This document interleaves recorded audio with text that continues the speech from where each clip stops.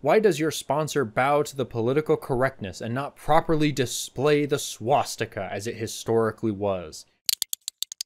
Hello everybody and welcome back to the channel and to another stupid comments video. You guys really seem to like these, especially the first one. I looked at that the other day and I was shocked by how many views that has accumulated. But it's gonna take more than that to impress me.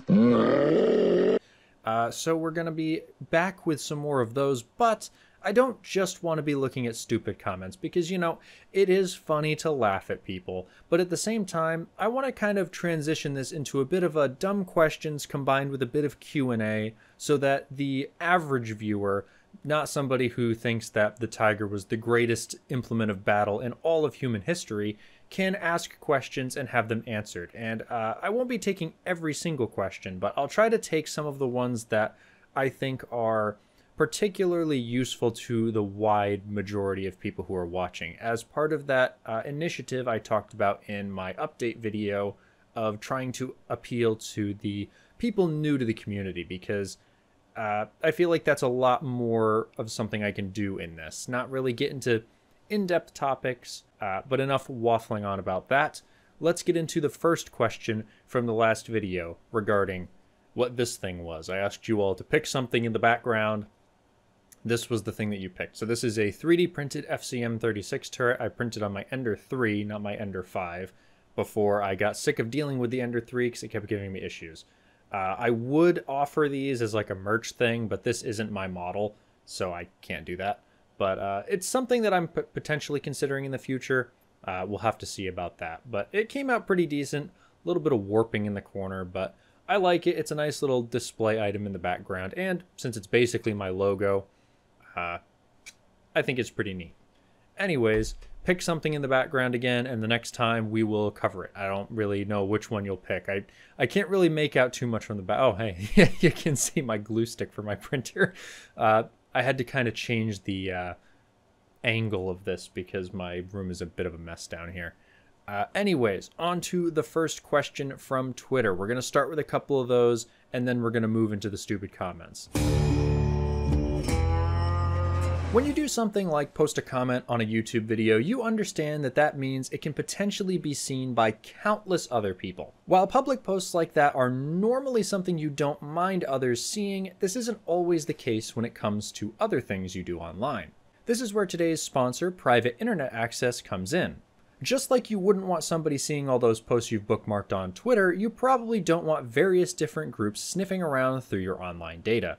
By using a virtual private network, or VPN for short, you can encrypt that data as well as guarding your IP address with the click of a button. With so much of what I do online being dependent on various different accounts, this is something I've done in the past and will continue to do in the future because it safeguards my livelihood. A VPN can do more than just protect your data though, it can also grant you access to region-locked content. For example, Fury is currently not available on Netflix in the US, but by simply switching my location to Canada, now I can watch it without waiting.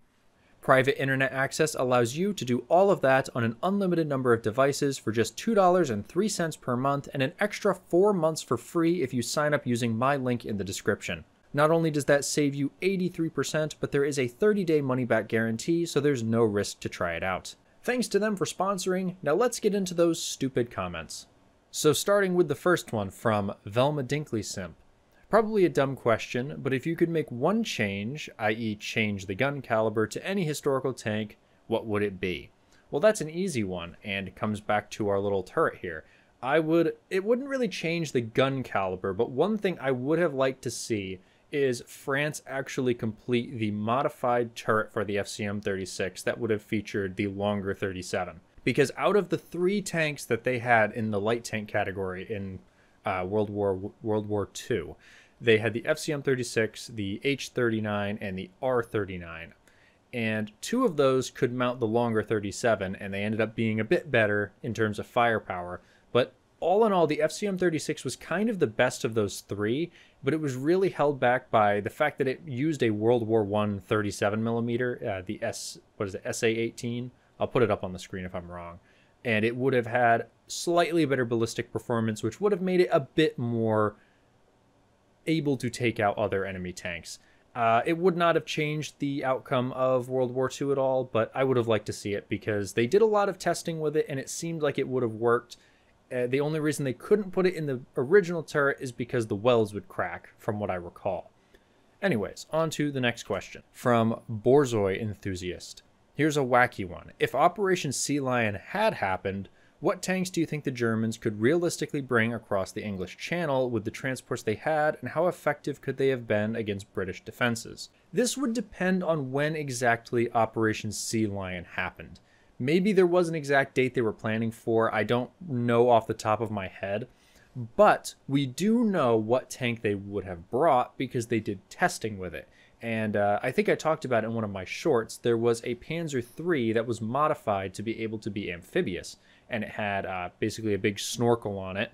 And those were planned for Operation Sea Lion to be dropped off, and they could go in from transports out in the water up onto land. So if we're assuming that the British Navy all went to some naval convention and were taken out by a giant random hurricane that just appeared out of nowhere, then Germany would most likely have used things like the Panzer III for the initial landing, since that was what they were testing with, and then once they got a beachhead, I assume they would have brought in the others.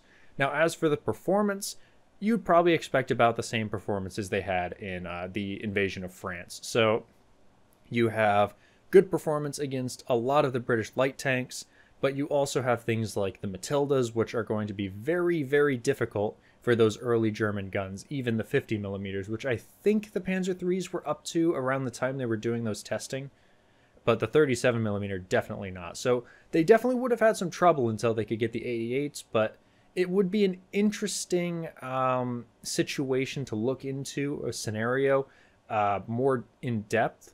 But I think you would see a similar sort of situation as the invasion of France. Although, if it happened a bit later, it could be different because Britain did have some different guns or different tanks later on in the war. Up next, we have a question from Curb Mario. Are super heavy tanks nonsense, not worth to build?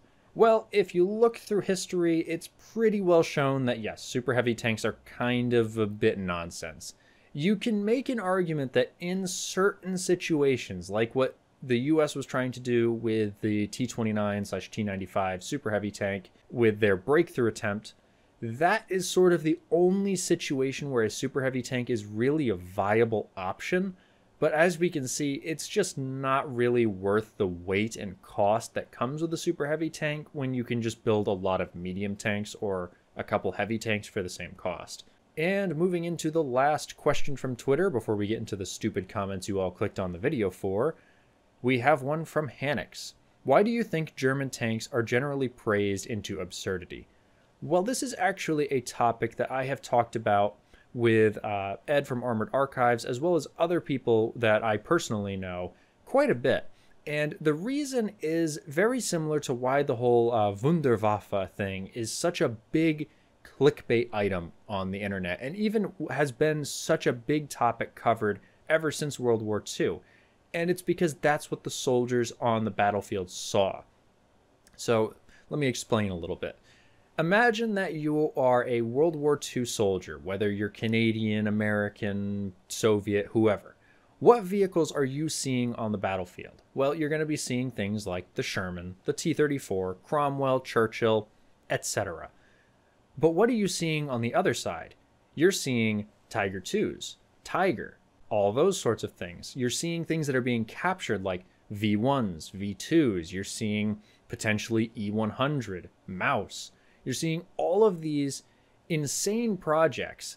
And what's it going to make you think? You're seeing, well, I've got this Sherman, and I mean, it's a good tank, but I mean, the Germans are out here with a Tiger II that has armor I can't even scratch, even with the 76 that they're giving us now. What the heck? We're so far behind them.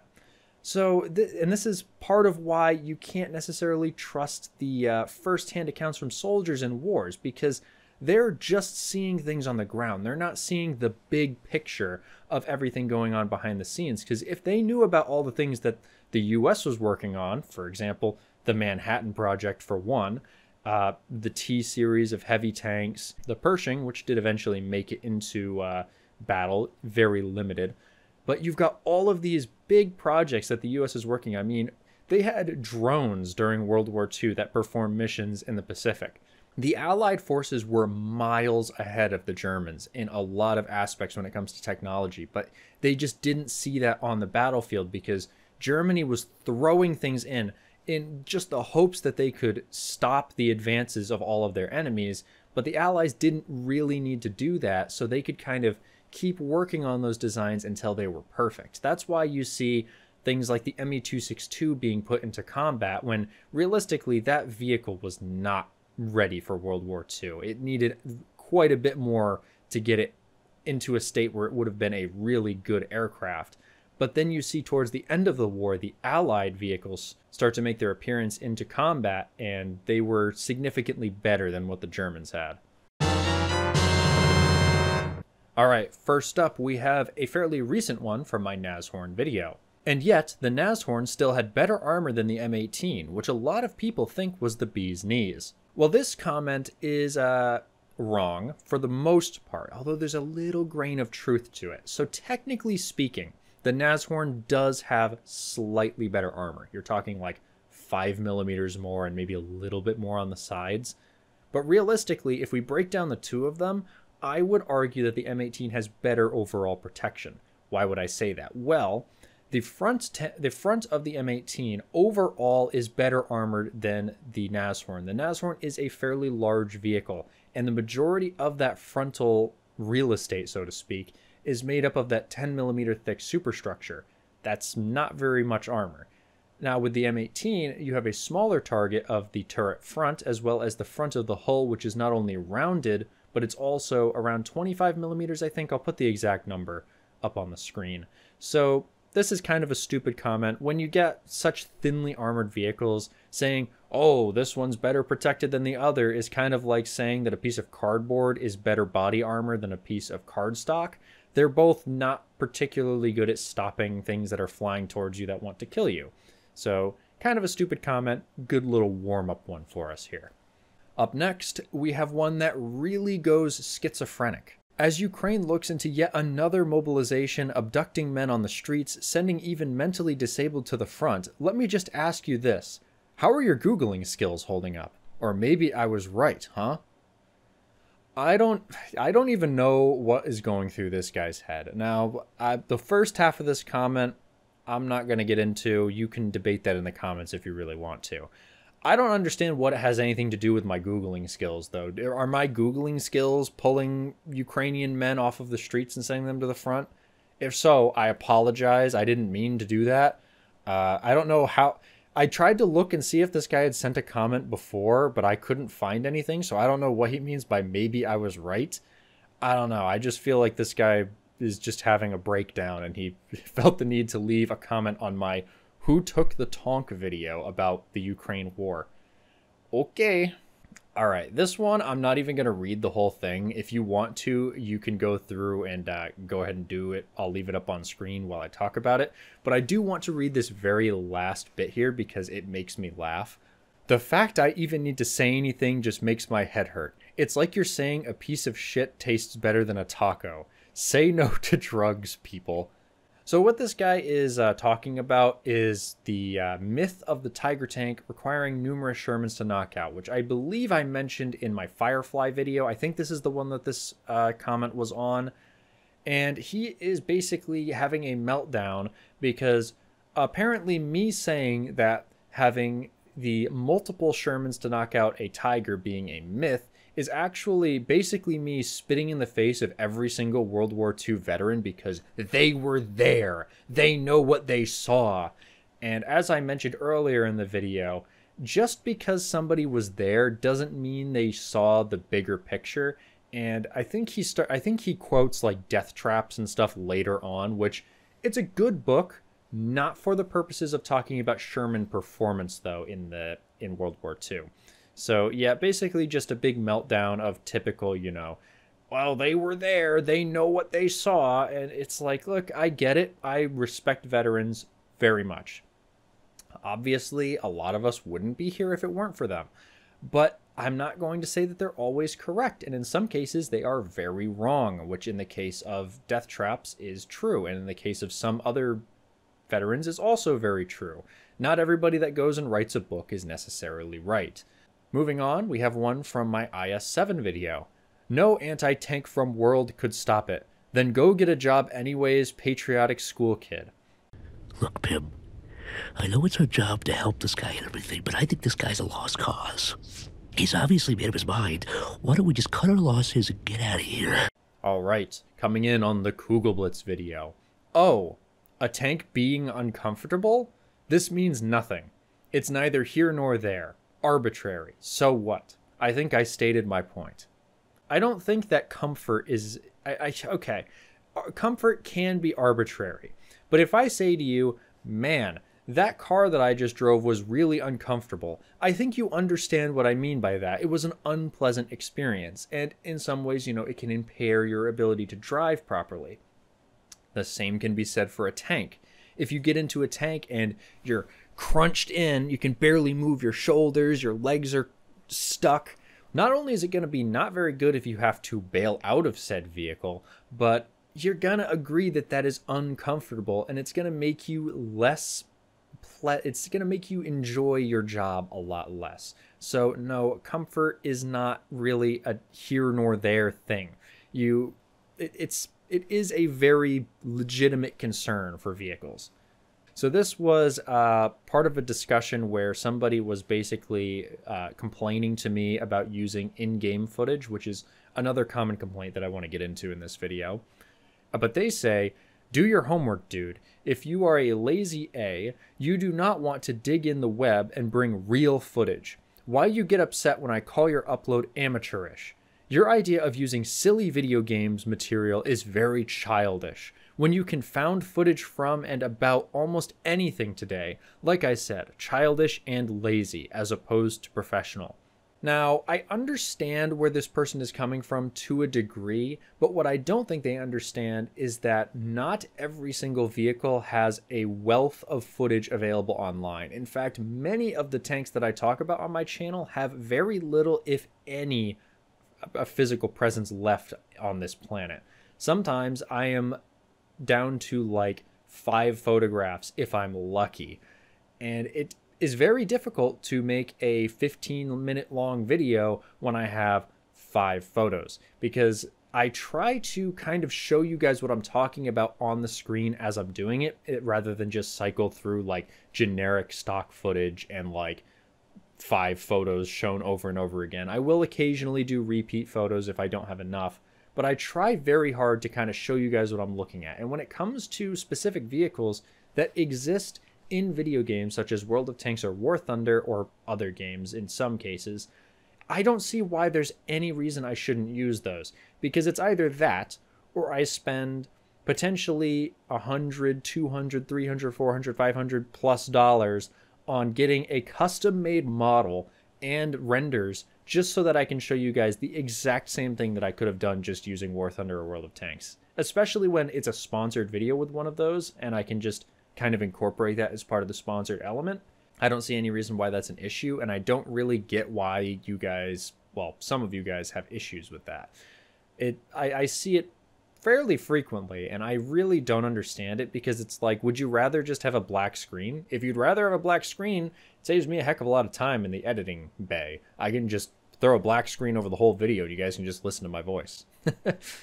All right, we got a comment on Porsche's Elephant, the Panzerjäger Tiger P, which I have since changed the name of. ConeOfArc reports at 6:30 that the Ferdinand was armed with the Pak-43. False.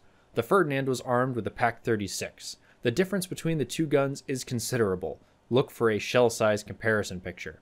It was the follow-on Elephant that was armed with the Pak-43. Well, we see here an example of somebody that commented before they watched the video, because if they watched the video, they would know that the Ferdinand and the Elephant are exactly the same. The only difference being that the Elephant name came around the time when they refitted the Ferdinands, so they look a little bit different, but they are the exact same vehicle. And yes, they both mounted the Pak-43. All right, on Flaming Hot Panzers, the Panzer II Flam. Why does your sponsor bow to the political correctness and not properly display the swastika as it historically was? Didn't Germany rescind that law prohibiting it in games? Why the censorship? Now, I won't say I entirely disagree with what this person is saying, because I do think that the complete outright ban of basically allowing anybody to use the swastika purely because the Nazis used it is a little bit silly at times. You gotta kind of understand that there are a lot of people out there who were affected by the Nazis, and for obvious reasons, the swastika is kind of a bit of a sensitive symbol. And I mean, I think it's a fair compromise to not include that in your video game, especially when, I mean, it is historical, but does it really matter if you have a particular symbol in your game when that's not even the focus of the game? I don't think it really matters all that much, personally. All right, moving on. People more qualified than you, ConeOfArc, have said no, drones do not make tanks obsolete like tanks didn't make infantry obsolete. What will happen? Tanks will evolve. Now I heavily suggest you do some actual research on anything. Funny you should say that, because I just so happened to make an entire video talking about why the drone is not the end of the tank. And I don't remember if this was on that video. If it was, that would be really funny. But I have never claimed that the drone is the end of the tank. I have talked about whether it is or not. And in fact, I brought somebody who was more qualified than myself to talk about it, in the form of Paul Shari, if you haven't seen that video and the full interview. I thought that that was a very interesting look at somebody that not only has a little bit more information on that sort of fighting than I do, but also a look at sort of the history of all the different things that were the death of the tank. So if you haven't seen those, I will link them down below and up in the corner if I remember. All right, up next we have a comment saying, the tank was not that great because Patton wanted a light tank. Tank battles were won by attrition because it was 2 to 4 tanks per Tiger. Men died in battle so you can sell merch. Here. That is disgusting. And I guess he really wanted me to see it because he left it 1, 2, 3, 4, 5, 6, 7, 8, 9 times. The first half of the comment, whatever, you know, fair enough. That's not really anything wrong with that. As for the portion at the end of men died in battle so you can sell merch, I don't see how I'm profiting off the death of anyone just because I made merch about a particular vehicle. I'm not being like, oh man, all these people died. Guess you guys should buy some merch. I would hope that you guys don't take it as that. I'm sorry if you do. That has never been my intention. At ConeOfArc, I am not trying to be unpleasant, but the sheer number of adverts on YouTube is getting out of control, and frankly, there is no need to finance your videos. Some makers may have a reasonable case, but there is nothing in this that costs you anything but time. And sincerely, I hope you enjoyed making the video. As I said, I am not going to be nasty, but excessive advertising is making YouTube much worse than it used to be. Do it for the fun. Do it for the prestige, not for a snake oil cures and a couple of pounds in the bank. Now, I don't entirely disagree with this comment, and I do understand that, you know, advertising can get annoying at times. But what I take issue with is the part where they say that it doesn't cost me anything but time, and that I should do it for fun and do it for the prestige. You know the saying that time is money? There's a reason why that's a saying. I could have taken the time that it took me to make all of these videos, and I could have gone and worked another job. I could have gone and made money doing other things. But instead, I took that same time and I spent it making this content for you guys. I do think that I should be able to profit off of that because I'm putting my time and effort into recording, writing, researching, and editing all this content for you guys. You can call me selfish for that, I guess, but I disagree. I put in a lot of time on most of these videos. Some of them take a little bit less than others, but for the most part, they take quite a bit of time, especially in the editing. So until such time as I can support myself off of purely YouTube ad revenue and other forms of revenue, such as things like merch and that, I'm going to have to take sponsorships. It's just part of being a YouTuber, unfortunately. Up next, we have another comment on the Sherman Firefly video. This one just absolutely farmed entertaining comments. First, just because a lot were built doesn't mean they are good. Previously, they needed a lot, so they built a lot. Second, how many Shermans were destroyed against the German tanks? The Sherman Easy is way too high. As the best German tank commander said, how beautiful is the silhouette of the Sherman in the morning. You serious? Not sure about the validity of that little comment from the German tank commander there, but as for the rest of it, just because a lot were built doesn't mean they are good. Usually when something is produced in large numbers, that means it's a pretty decent design. Now, not always. There are cases of vehicles that are not particularly good being made in large numbers, but it's not really the case with the Sherman. And when you come to how many Shermans were destroyed against the German tanks, this is a bit of a misleading thing here, because yes, there were a lot of Shermans knocked out by German tanks, but you also need to consider how many of the Allied crews actually died, and how many of those Shermans and other tanks were able to be put back into service relatively quickly.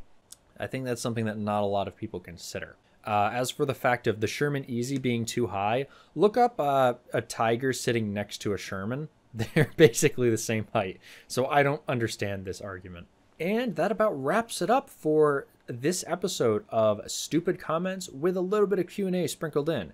If you enjoyed it, be sure to let me know, and don't forget to check out private internet access using that link below and help support the channel. If you want me to do another one of these, let me know, and pick something in the background that I will talk about in the next video. Thank you all so much for watching, and I'll see you next time.